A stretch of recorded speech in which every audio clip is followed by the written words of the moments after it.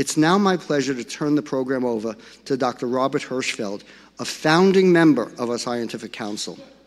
Dr. Hirschfeld is recognized for his research on the diagnosis and treatment of depression, bipolar disorder, and anxiety disorders. He developed the Mood Disorder Questionnaire, the most widely used screening instrument for bipolar disorder. Dr. Hirschfeld has been organizing this annual research symposium since it began. Bob, thank you for all of your ongoing work in support of the mission of BBRF. Please join me in welcoming Dr. Hirschfeld. Good to see you.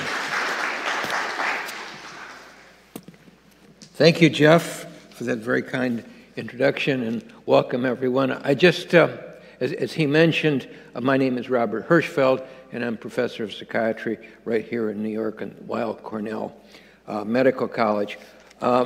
I just want to underscore a couple of issues that Jeff just mentioned because they're so really key. I mean, one is that NARSAD, Brain and Behavior Research Foundation, is the largest private funder of research for brain disorders in the psychiatric area in the entire world, and have given grants of nearly $500 million. I mean, that's just an extraordinary amount of money, and that is all due to the generosity of donors like yourself.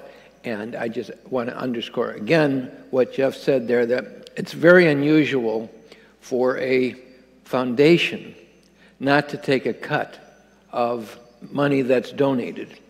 And so you may have seen Dr. Bornstein driving around in a Maserati and say, oh my God, is that what my money's going for? No, it isn't, because all of the money for the expenses of the foundation are paid for by a separate set of grants and are not taken out. So every dollar donated goes to research.